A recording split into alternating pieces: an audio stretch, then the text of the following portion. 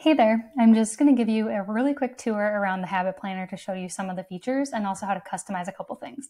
So the basic gist of it is that you can go ahead and identify 10 habits that you want to work on developing over the course of the year, and then use this grid format to track your progress. So all you'll do is come in on Sunday, the 1st of January, and check off any of the habits that you completed that day. Same thing the next day.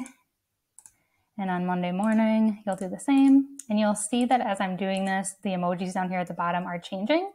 So as soon as I complete 5 or more habits a day, it's going to turn to this flame for being on fire.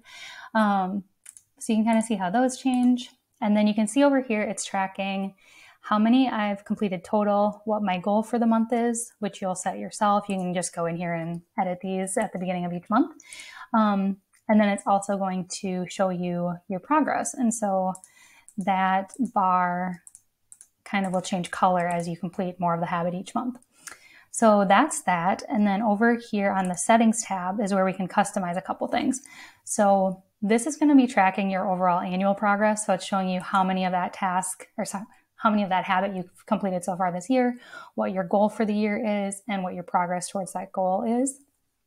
And so if you want to change any of the habits, you can just change them here. So if you want to edit this one to run, you can go ahead and change it here. If you want, you can delete the emojis out of here if you'd rather not have them show up. However you want those habits to show up on the whole spreadsheet is where you change them here. And any changes made here will show up back here on every month automatically. The other thing that you can alter if you want to is the ratings. So right now, depending on how many habits you complete, it's going to show you these emojis at each level. If you want to change these or customize them, go ahead.